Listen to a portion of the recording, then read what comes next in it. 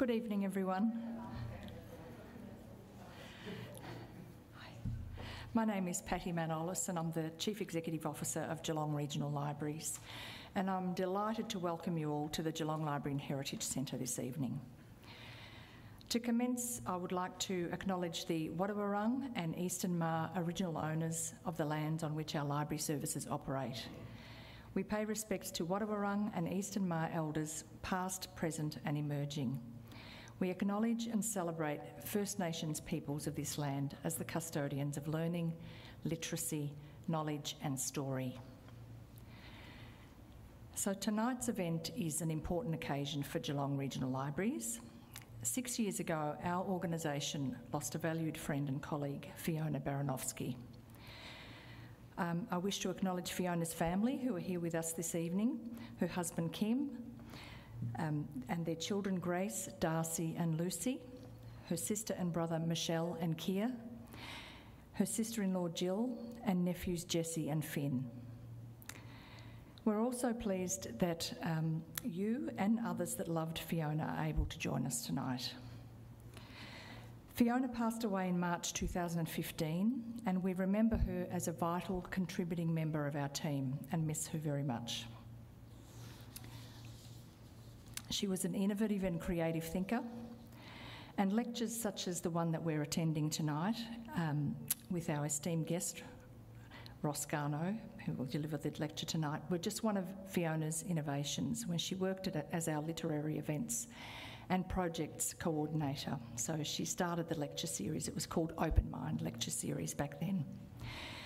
And to honour her immense contribution to libraries and communities, I'm very pleased to introduce tonight's event, Ross Garnaut Reset, as the 5th annual lecture in memory of Fiona.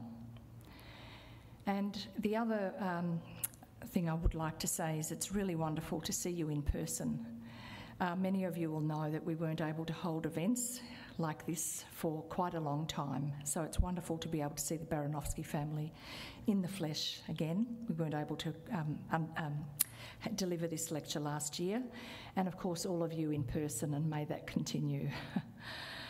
And now I'd like to turn to introducing to our guest speaker, economist Ross Garnaut. Ross is the Professorial Research Fellow in Economics at the University of Melbourne. In 2008, he produced the Garnaut Climate Change Review for the Australian Government. He is the author of many books, including the best-selling Dog Days, Australia After the Boom, and Superpower.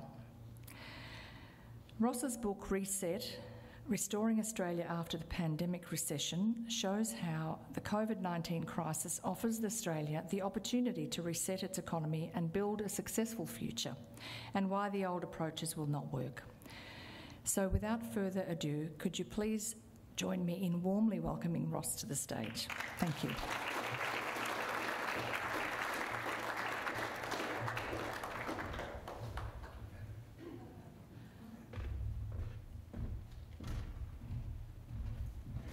Thank you, Patty, and I'm very pleased to be here giving a lecture in honour of Fiona, who I've learned was a wonderful member of this community, dedicating her life to good causes, including the cause of the role of knowledge in good policy making. A good commitment for a librarian. The libraries are repositories of knowledge, never more in need than at the present, when the role of real knowledge is challenged, as it hasn't been challenged for a long time. In my book, Reset, Restoring Australia After the Pandemic Recession, first chapter is called The Tree of Knowledge. It's about the role of knowledge, of public education in good public policy in a democracy. And in that chapter I talk about how it's always been a distinctive feature of our democracy in Australia that the search for knowledge has been at the centre of good policy. And that's a search that was a very important part of Fiona's life, and a lot of her special commitments to the environment, to social justice, involve the application of knowledge of public education to finding better ways of dealing with those questions. In preparing this book, well, the book's based on 6 public lectures I gave from the small town, village really, of Barcaldine in the very middle of Queensland, in the central west of Queensland, where Jane, with me this evening, my wife and I decided to spend COVID there rather than in lockdown in Melbourne. And Barcaldine is the home of the Tree of Knowledge, and those of you who follow Australian history will know about the great strike of 1891, when after the defeat of the strike, the workers, mostly shearers, met under the Tree of Knowledge to decide what they would do next. And what they decided to do was first to share knowledge. That's why they said they were meeting under the Tree of Knowledge. They called that tree the Tree of Knowledge, to find ways of finding a way out of their predicament that didn't involve violence. And that led to the formation of the Australian Labor Party, vigorous first in Queensland. And I note in the book that it's a triumph of our history that a decisive time is marked by a tree of knowledge, and not like a great battle, like the Battle of Yorktown, which made Washington a great figure, or the Battle of Gettysburg, which made Lincoln a great figure. It's a triumph of our democracy. It's a symbol of knowledge that marks a decisive time. In chapter 1 of the book, I talk about the problem of the downgrading of knowledge in recent years in the Western democracies. There have been a number of causes of that. One has been the increased role of money in politics, which has been very effective in distorting the public discussion of big policy issues, so that democratic application of knowledge is not effective in coming up with real solutions to problems. And that the problem has been made more difficult by the internet. I talk about that in the book, talk about an expression that I first heard used by Malcolm Turnbull, that the internet has allowed narrowcasting of knowledge. In the old days, a newspaper to be commercially successful had to appeal to all the people in the community, because you had to sell papers to everyone, and it developed a strong readership by having a reputation for being reliable in the conveying of knowledge. But with the internet, you can build an audience just by aiming at one part of the community. You don't need the broadly based support that's needed for a newspaper to carry all the overhead costs of manufacturing a newspaper. It's quite cheap to just put stuff on the internet, so you can focus on a narrow part of the community, and you end up breaking down the public discussion into a lot of smaller discussions amongst people who all think the same things and don't have open minds to absorption of new information, and not challenged by new information. Understand that a favourite phrase of Fiona's was the open mind. Well, the internet, unfortunately, has been instrumental in closing a lot of minds and leading to a lot of partisan commitment to a conflicting opinion. and the downgrading of the role of knowledge. And this has been especially important in the English-speaking countries, in the United States, Britain, and here. It went furthest of all in the United States with the election of a president, President Trump, who did not seem to think there was any objective knowledge at all. That turned out to be very unfortunate for the United States. It was bound to be unfortunate anyway. It was going to lead to very large problems anyway. But when the pandemic hit, the countries that did well were the countries that took scientific knowledge seriously and acted on it early on, and the countries that did badly had leaders who denied the importance of knowledge. The two most prominent leaders who denied knowledge were the presidents of the United States and Brazil, and they ended up to the two countries with the largest numbers so far of deaths from the pandemic. Well over 500,000 dead in the United States, more than in all the foreign wars of the US put together, right back to the War of Independence. Add to that the First and Second World War, the Korean War, the Vietnam War, the Iraq War, Afghanistan. Well, COVID has killed more than all of those put together. A very severe situation in Brazil as well. Difficult in the United Kingdom and Europe. The countries that have done better are mostly in our part of the world, in the Western Pacific Hemisphere. And we're fortunate to be one of these. And all of these countries have in common that their governments did take medical knowledge seriously from the beginning and acted quite strongly to use the powers of government to close off transmission, to encourage behaviour that limited transmission. And so distinctively the best performers are those countries in our region, possibly very best of all, the island of Taiwan, with about as many people as Australia, about 25 million, but also Korea and Japan, and the People's Republic of China, Vietnam, Thailand, Australia and New Zealand. These were the best performers in the world. Amongst the things they had in common was a willingness to use scientific knowledge in public policy, and secondly, they had quite good public health systems to begin with, and thirdly, a preparedness to use those public health systems strongly.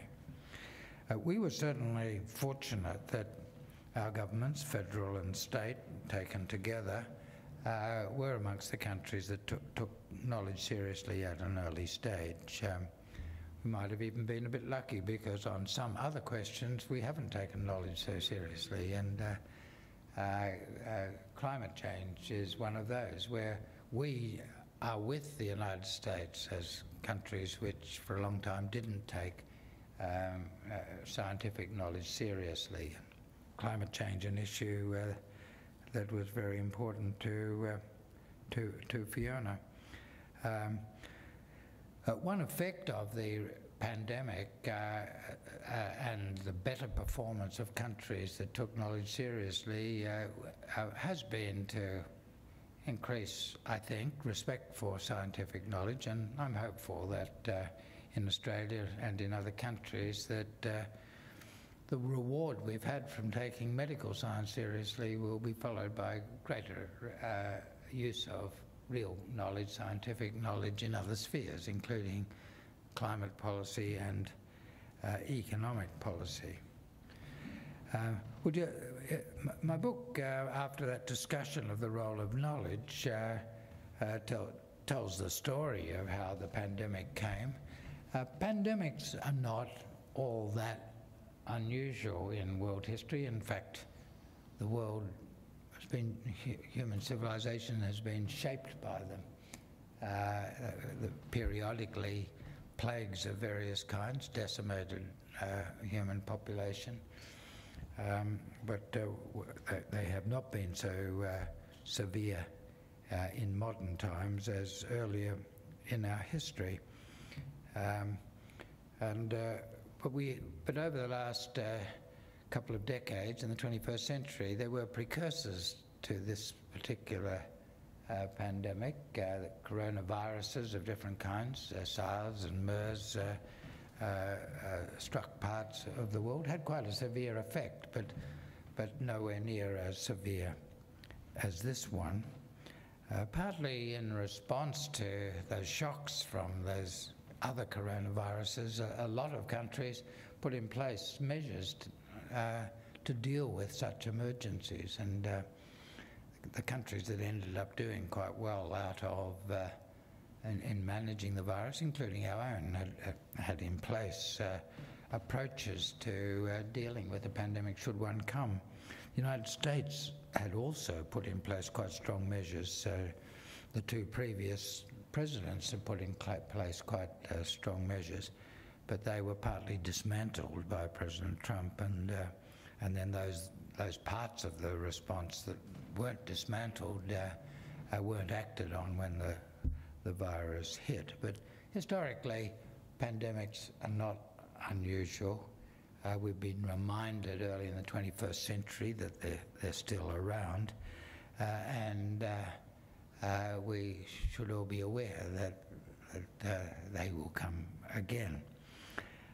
When the pandemic started to thrust itself into Australia, and there was talk of shutdowns at Melbourne University. I've got quite good friends in the Doherty Institute and the medical faculty, and it became clear that this was going to be a very difficult winter of 2020, and that's when Jane and I took the decision to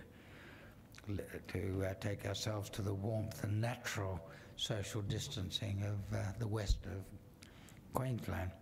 Doing that, I felt a little bit under peer pressure, because that's what William Shakespeare did in the Great Plague of 1605. He went back to his small village of Stratford-on-Avon and wrote Antony and Cleopatra and Macbeth and a dozen of the sonnets. So I thought I couldn't simply sit down in Barcald and do nothing.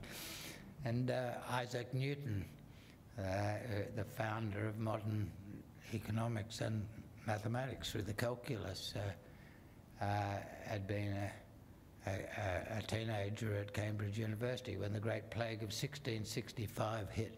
He took himself back to Cambridge, where Cambridge University is, just a village in those days, and within the year in which he was escaping from plague, wrote Principia Mathematica, which is the basis of modern physics and modern mathematics. So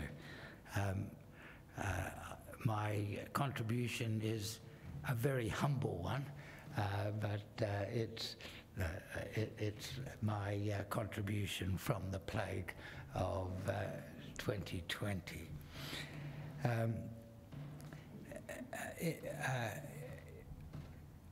Early in the pandemic, our Prime Minister said what we've got to do is just hold things for a while and then snap back to what we have before. I've got a chapter in the book early on called Wrong Way, Don't Go Back, because things weren't very good in the years immediately before the pandemic.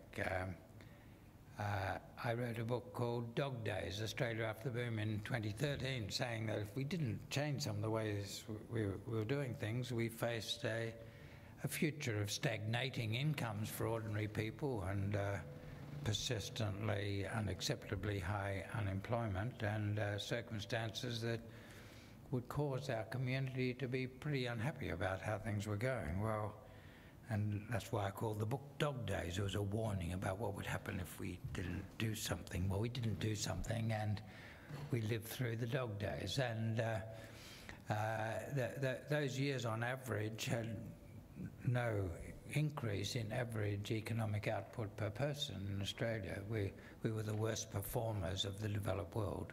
We're much lower than the average of other developed countries, very much lower than the United States.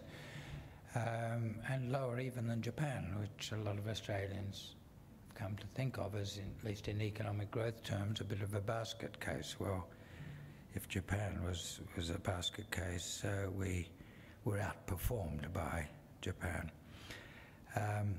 Incidentally, I don't think Japan is a basket case, but that is a common perception of the Japanese economy at the moment. During that 7 years, unemployment didn't fall at all. We were 5 point something in 2013 and 5 point something last year, this time last year when the pandemic struck. That contrast, for example, with the United States, where unemployment started several percent higher than Australia at the beginning of the period, 2013, and ended up 3.5%. So we stayed like that, and the United States came down like that. And that's not because there's anything inherent in the American economy that made that better. I think we made some big mistakes of economic policy, and I discussed that at some length. I've been fairly critical of the Reserve Bank. I said that on average there were 300,000 more people unemployed in Australia during that time than needed to be, and I call this 300 people voluntary unemployment. Voluntary in the sense that it's unemployment that the Reserve Bank chose to have. Some of my friends in the Reserve Bank have defended themselves rather strongly. In yesterday's Financial Review, a friend of mine, former Deputy Governor of the Reserve Bank, wrote an article on the opinion pages saying it wasn't their fault, it was actually government austerity that caused all that unemployment. Well, what I say in the book is that given that we made those mistakes in monetary policy, the Reserve Bank's policy, then the government should have had a different policy, but the primary error was that of the Reserve Bank.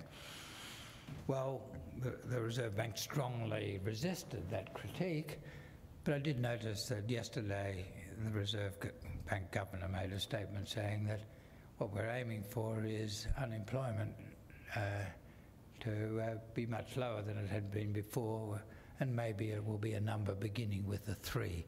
Well, that is what I'd said in the book. There's no need for the Reserve Bank to say it was wrong.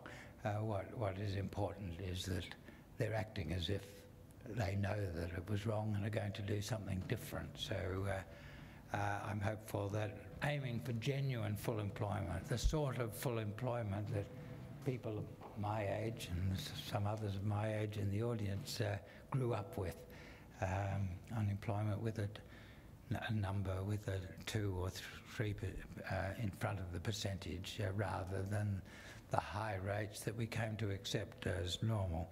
But for all those reasons, we don't want to just snap back to where we were. But I say that it wouldn't be possible to go back to where we were anyway. We'll have $1 trillion more public debt, the federal and the states put together. Business investment was very low in the period just before the dog days, especially investment in export industries. The recession, the big shock that came last year will mean that a lot of people, young people's skills will be degraded because they weren't able to get quickly into employment using the skills that they'd learnt, and that means that skills weaken. So even if we wanted to, if we adopted the same policies as we had before the pandemic, we wouldn't get as good an outcome as we got before the pandemic. But we shouldn't be satisfied with that anyway. We can do much better than that. And what we should be aiming at is genuine full employment, and that's the lowest level of employment that you can have without without such strong inflationary pressures that inflation gets high and starts to accelerate. And when you know you're getting near full employment, when real wages start rising in the marketplace. Well, we haven't had that situation for a very long time. And I talk about how we get back to that situation. If full employment is going to be sustainable and to be associated with rising incomes of ordinary people, as it was not in the dog days, then we've got to make sure that we don't get all of the growth in employment just from government spending, the sort of things we've had in the last year, but get a reasonable proportion of it from investment and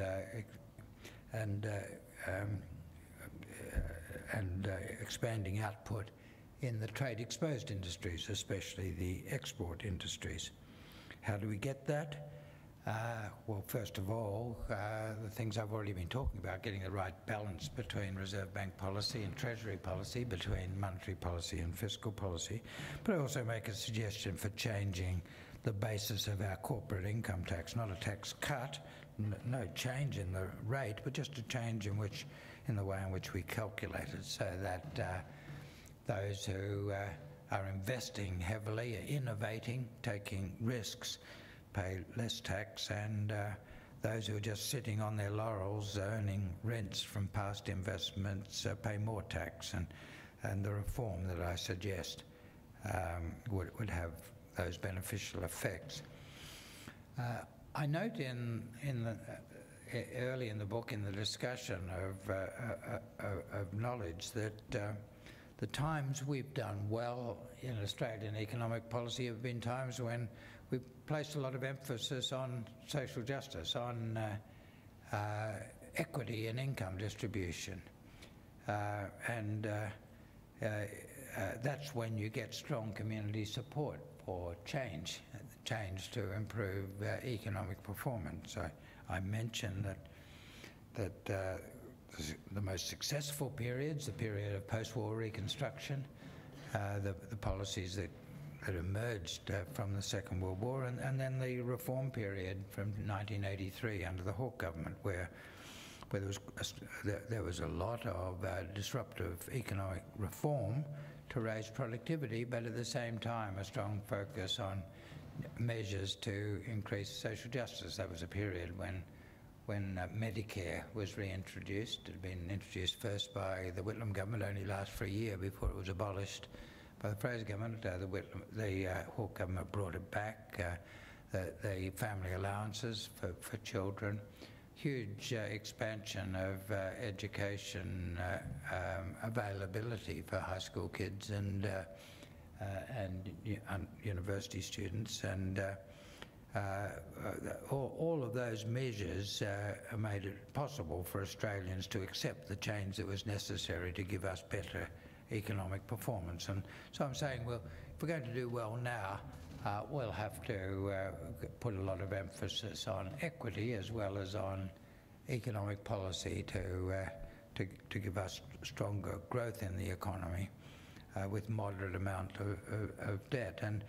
And this reform that I suggest that would do most to contribute to equitable income distribution would be the integration of the tax and social security systems around the idea of a minimum basic income. I won't go into a lot of details here, but the basic idea is that most Australians, all except those with high incomes and high wealth, would receive into their bank accounts every fortnight a minimum basic payment equal to the unemployment benefit. Then they'd be taxed on their first, we'd be taxed on from the first dollar of income at a moderate rate. You wouldn't get the sudden withdrawal of most of the social security payment as incomes reached above a certain level, which happens now, which is a very big disincentive for people on social security of various kinds to enter full-time employment. And I suggest that if we do that, we'll get much better economic performance out of it, but it also will be an augmentation of low incomes for people at the bottom of the income distribution who've got relatively low incomes and are only working part-time. It would be especially beneficial for some of the people who've been hurt most by the pandemic recession.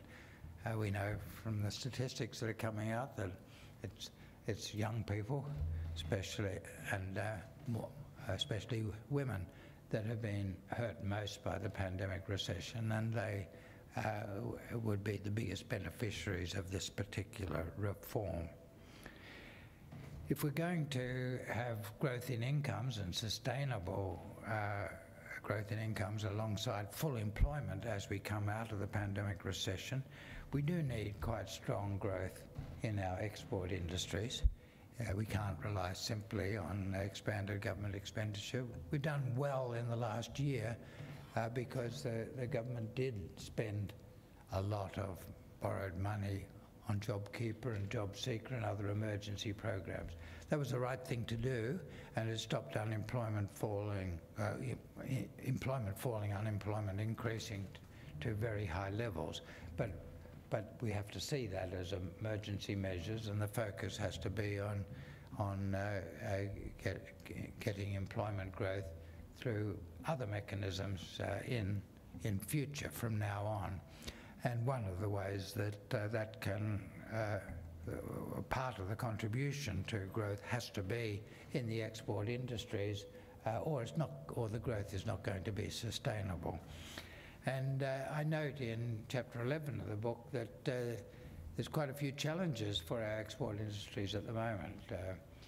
The rest of the world is strongly committed to dealing with the problem of climate change, even if we're not, and 22% of our exports are coal and gas. Well, coal exports will be falling, gas won't be increasing, and after a period, gas will be falling as well. So that's quite a big headwind against export growth. Another big headwind is that the most dynamic of our export industries in the period before the pandemic, through the dog days, were the education industry and the tourist industry, which rely on international travel. Well, that's stopped dead for the moment. International students and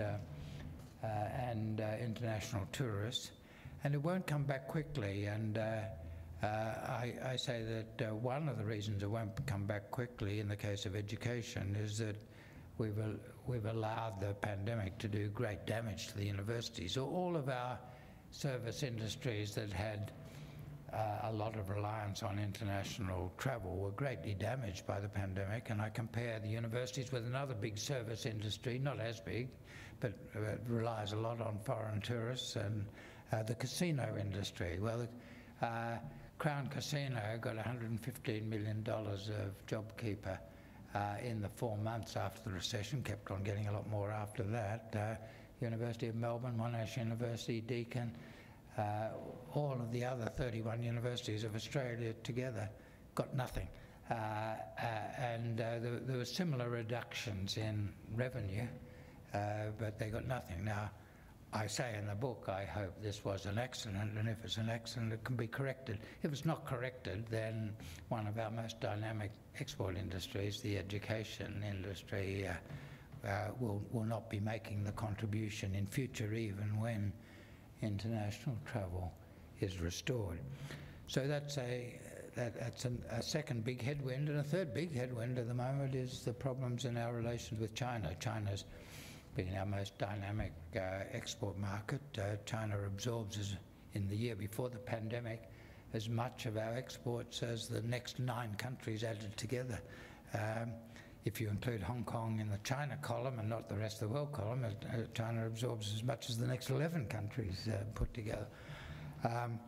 And complicated reasons why our relations with China have deteriorated, but we just have to accept that while relations are in this state, it's quite a big headwind against export growth.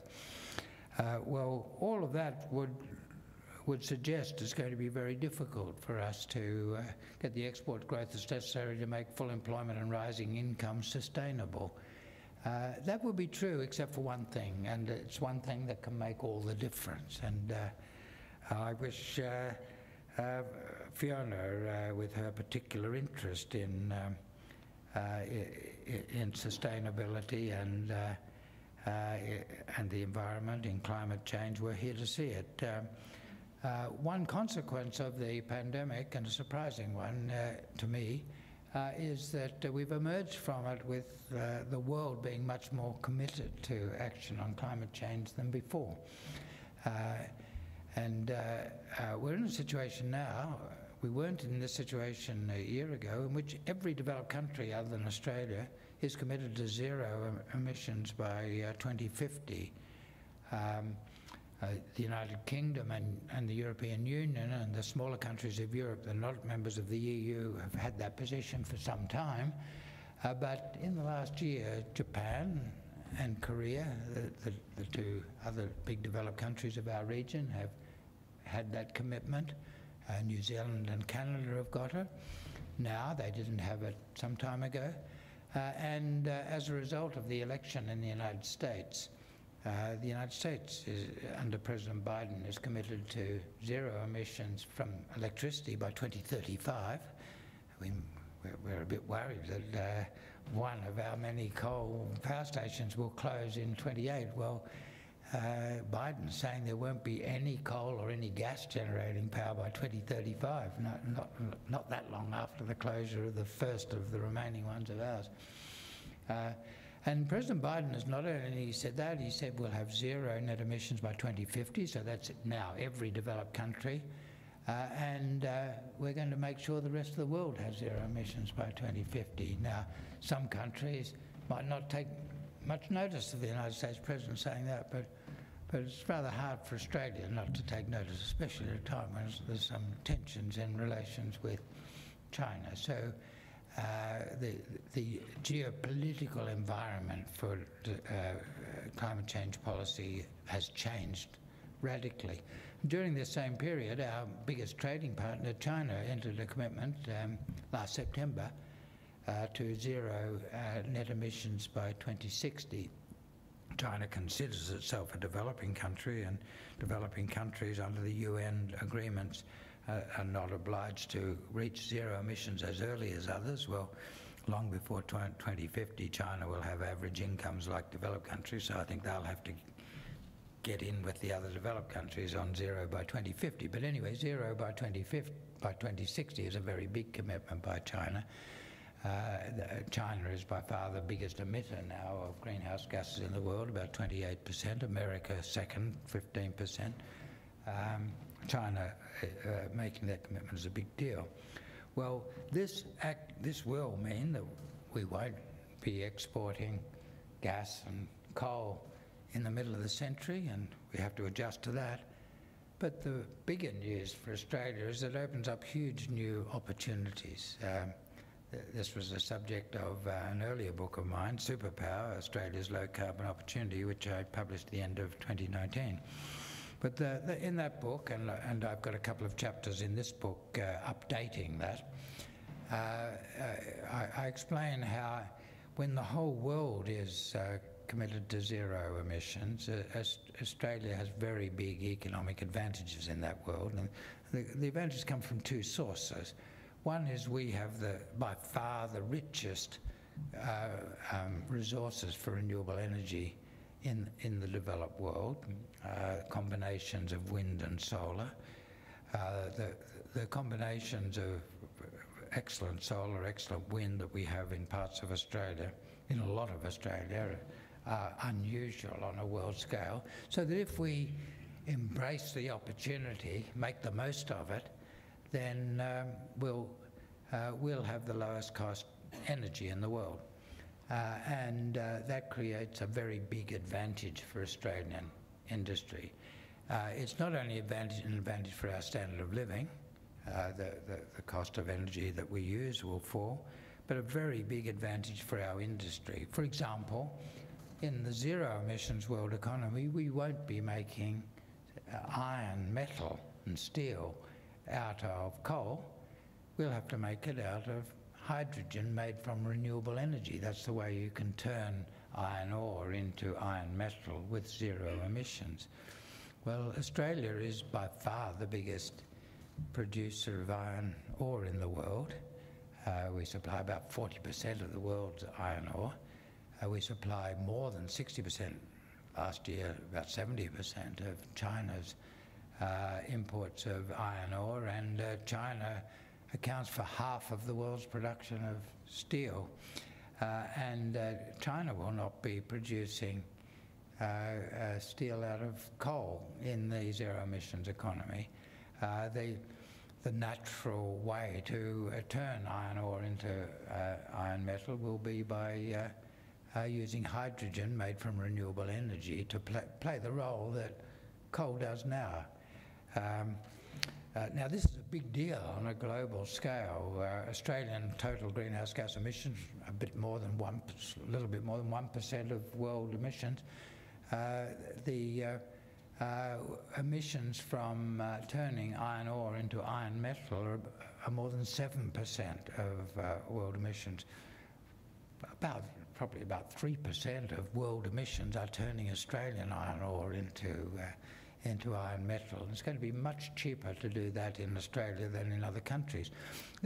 We also have the world's best coal for turning iron ore into steel, but the difference between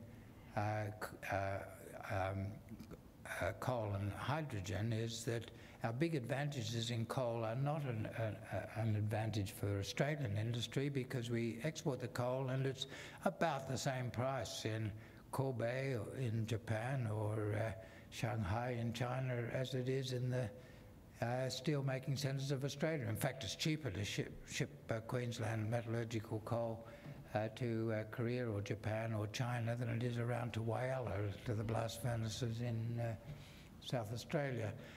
It won't be like that with renewable energy. It's very expensive to build a transmission line to take the excellent low-cost renewable electricity from Australia to Asia. In fact, the cost in Asia will be more than twice as high as it is in Australia, much more than twice as high. You could turn the renewable energy into hydrogen, export the hydrogen and use the hydrogen in other countries, but a couple of younger people here who will be learning in their high school physics that it takes an awful amount of energy to reduce temperatures to absolute zero or near absolute zero, and hydrogen doesn't turn into a liquid until you get very close to absolute zero. You use half the energy in hydrogen just to get it there. It's also very expensive to move hydrogen from one country to another, because even once it's in a liquid form, because hydrogen's the smallest molecule. You know that from your high school physics, and so seeps out between the molecules of steel in the side of a ship, so you have to have special materials. That makes it more expensive.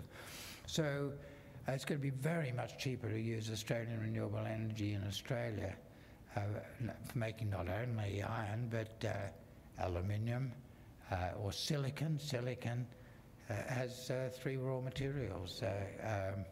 One is sand or quartz, and we've got a fair bit of that in Australia. The other is renewable energy. Or energy, and in the zero emissions world it'll be renewable energy. The third is it needs a lot of carbon. That's got to be zero emissions carbon, and we've got a lot of opportunities for growing biomass for producing zero emissions carbon in Australia. So this is a great opportunity for Australia. If we embrace the change, make the most of it, our products are have a natural place in the change that will occur in the rest of the world as they go towards zero emissions. Our second big advantage, and very important in this region, in Victoria, west of Melbourne, and that is our advantages in storing carbon in the landscape. This is a big deal. It's actually using a technology that's been proven for several billion years. Photosynthesis, algae or plants absorbing sunlight and energy from the sun and carbon dioxide from the air and converting it into carbon in a plant. Now, over hundreds of millions of years, some of that was deposited in the earth and turned into oil or coal or a gas, and that's the raw material, a hydrocarbon or a carbon that we use in a wide range of chemical manufacturers, in plastics. All plastics at the moment come from that and other sources, but you can bypass a few 100 million years and use the biomass directly as a raw material for chemical manufacturers, for plastics and so on.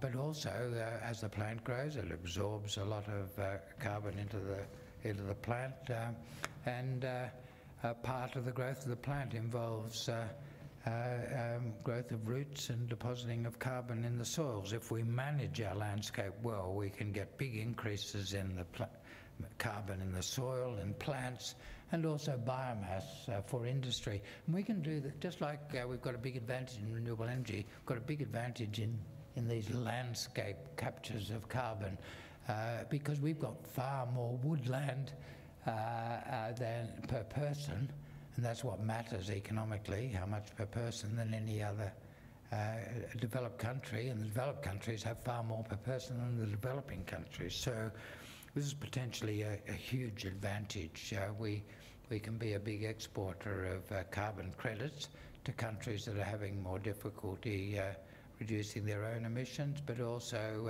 of industrial products that use biomass grown in Australia for a wide range of industrial uses. So the book concludes by talking about the choice we have.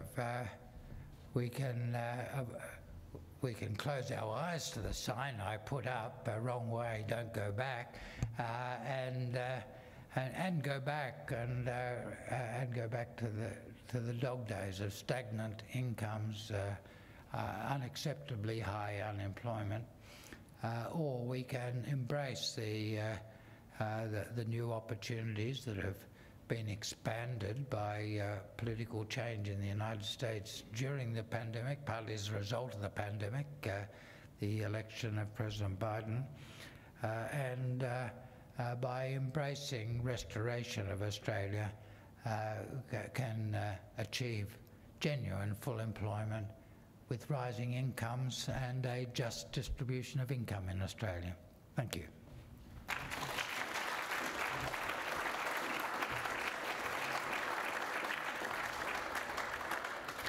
Thank you, Ross. We'll now move to the Q&A section of this evening. If you'd like to ask a question, please raise your hand and we'll come round to you.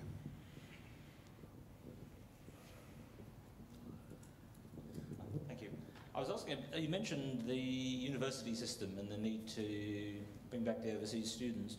Wouldn't it also be a time for a reset by which the university system seemed to have either voluntarily or under government pressure being forced to rely too heavily on overseas students and at the expense of Australian students? And in terms of, I mean, there's lots of anecdotal stories of pressure on lecturers at universities not to fail any overseas students and try to keep the money coming in.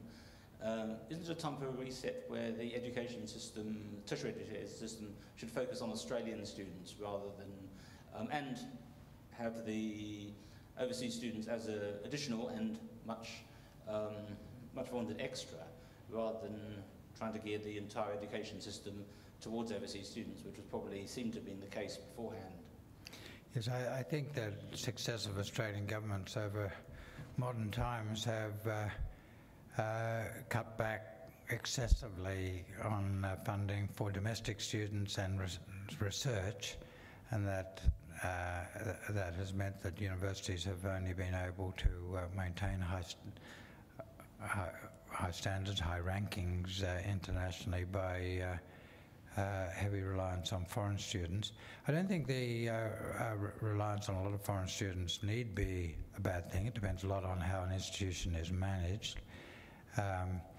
Australia has two world-class economics graduate programs. You need a lot of very clever students to have a world-class graduate program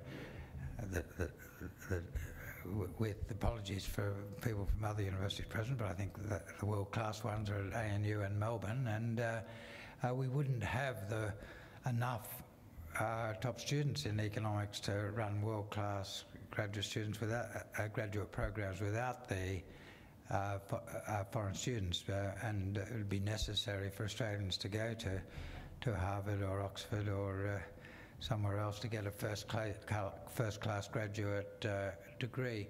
So it's not all bad. Universities that really focus on excellence can use the availability of foreign students and the revenue associated with that to actually strengthen education for Australians. But there are a lot of institutions that haven't done that, and I think that part of the resetting, yes, I'm very critical of the way we haven't funded our universities adequately. It will be worse after the pandemic because we don't have that revenue, and so far there's been no increase in other revenue, in fact rather the opposite. It's clear from what I say in the book that there'll be that's actually necessary to do things to strengthen our universities, to make the most of the opportunities ahead, and that will require more domestic funding as well as it requires welcoming foreign students, but maintaining high standards and not accepting categories of students that will only come if we lower our standards.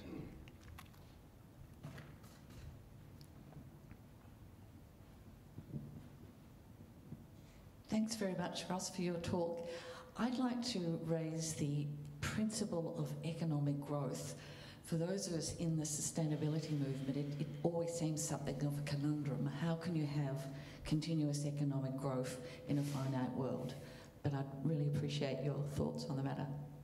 Yeah, it depends a bit on what we mean by economic growth. By economic growth, I mean rising standards of living, and you can have rising standards of living and qualities of services without increased pressure on the environment. It depends on the content of growth. An illustration I sometimes use to make the point is when I first went to Japan, I did a lot of economic research on Japan from 1969 in the early 70s, and the environment was horrific in Japan. There wasn't a living creature in Tokyo Harbour. You could never see the beautiful Mount Fuji from anywhere in the metropolitan area of Tokyo because of smog. Well, today lots of fish in Tokyo Harbour, and you can, if there's no cloud, you can see Mount Fuji clearly from Kunitachi, and yet Japanese are much richer today than they were then because they grew through technological improvement in doing things in a different way. Now, it doesn't happen by accident. It required real policy to do that. They put a whole lot of restrictions on the use of fossil energy. As a result, Japan went in the 1970s, Japan was the biggest producer of aluminium in the world. By the end of about 1.5 decades later, Japan produced no aluminium because they had to burn coal or oil to get the electricity to do it, and they imported their requirements from coal-based aluminium made in Australia. Now, the environmental damage of burning coal in Australia is much less than in densely populated Japan, but we can do what Japan did and change our aluminium industry, not by getting rid of it, by converting it from coal-based to renewable energy-based. In today's world, and I've done a lot of work on this, that will actually be cheaper. It's more likely that Portland aluminium smelter and Newcastle and Gladstone will survive if they shift to renewable energy. In fact, they can survive and flourish and expand if they make that shift, but they won't survive if they don't make the shift. So similarly, one can use the example of improvements in living standards that are the result of doing things better without using more resources. For example, medical services are very much better today than 50 years ago. That's a big improvement in the standard of living. That's economic growth. And that economic growth has occurred without any increased pressure on the environment. So what we've got to do is break the nexus between the standard of living of people and the pressure on the environment. The carbon price we had for a while was one way of doing that. And that was doing a good job of that, but we got rid of that. Maybe we can go back to it one day, but there's a lot of history there that we'll have to overcome. But let's not denigrate economic growth as rising. Let's not denigrate rising living standards. We can have higher living standards if we get it from technological improvement in a way that sets out to avoid and to reduce pressures on the environment, and we can. Hi, thank you for your talk.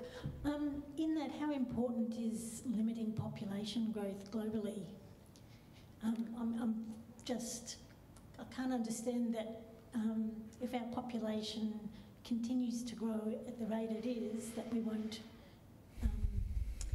destroy our planet just through the simple fact of having so many people. Yeah, I think that population growth does increase the challenge of pressure on the environment, no doubt about that. Now we can provide all of the people who are currently alive on Earth with a reasonable living standard, a good living standard, without pressure on the environment if we do things in a different way. But the more people, the harder it is to do that. If population growth increased without limit, then we would come to a point where we could no longer do that. Although some of the important innovations that are going on now in, for example, food technology may reduce the pressures quite a lot. A lot of the pressure from food consumption on the environment comes from our eating cows and sheep, where you need, for cattle, you need about 7 or 8 kilograms of grain to produce a kilogram of meat. There are technologies available now that produce a food that looks and tastes and smells like meat, but made from grain or other biomass, and only uses a kilogram of grain for a kilogram of meat. So that can improve that trade-off. But I think it's undoubtedly true that we need a human population to stabilise, to stop growing sooner rather than later, if we're easily going to manage, comfortably going to manage all of the pressures on the environment. The good news is that there's no case in the world for countries enjoying reasonably high living standards where fertility hasn't fallen below replacement levels. Fertility fell a lot. Fertility, the average numbers of births per woman of childbearing age, fell to the lowest level ever in Australia last year, down around 1.5, bit below. You need 2.1 kids per woman of childbearing age to maintain population because of slight imbalances in the sex ratios at birth, and also a proportion of women who don't survive through the childbearing years. So you need a bit more than 2 per woman to stabilise population. Well, we're way below 2. China's down to about 1.2. So if your fertility is down at that level, no, Japan is 1.2, China a little bit higher, but at Japan's level, 1.2 and falling, then you get a 40% reduction in population every generation. There's no developed country now with fertility levels above replacement levels. And in the developing world, as living standards rise, fertility falls. In India, I first started taking interest in these matters, population in India, at the time of the 1971 census, and then the average woman had 7.1 kids through those years. The ratio fell by about 1 child every decade. They have Indian censuses every decade, every 10 years, and the most recent, they're due for another one this year. I'll watch it with great interest. It was 2.3 last time, just above replacement levels, almost down to the level. In the world, and it doesn't really matter very much whether you're getting your advice on sexual behaviour from the Pope or an imam in a Muslim community. These ratios behave in a similar way. Italy and Spain, Catholic countries, have amongst the lowest fertility rates in the world, way down near Japan's. In the Islamic world, countries that had periods of rising living standards, like Iran did for a long time, fertility has fallen very much, as in other places, Indonesia. The key to reducing population is successful economic development, removal of poverty. Through the remainder of this century, if nothing changes, if fertility stays as it is now, more than the whole of world population growth will just be in Africa.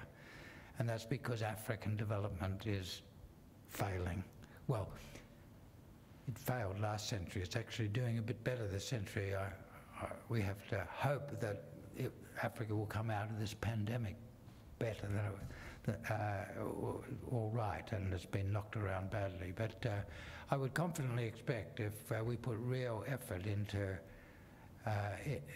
economic development, rising living standards, abolition of poverty in Africa, then the same thing will happen in Africa as happened everywhere else in the world. Fertility will fall, and we just need Africa to get back to replacement levels, and then we've got a world, a declining world population. So one has to break up the story into its component parts.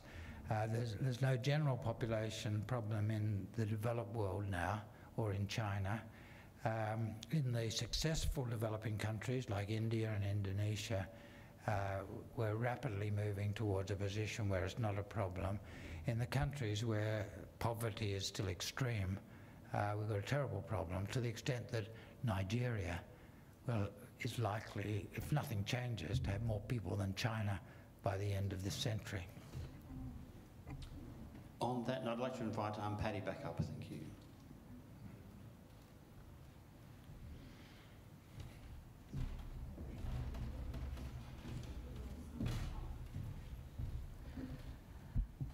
Thank you, Ross. I'd like to echo some of the feedback, or all of the feedback that you've received for your lecture this evening, and say it's really fascinating, incredibly insightful, and I look forward to delving into the topics in more detail in your book.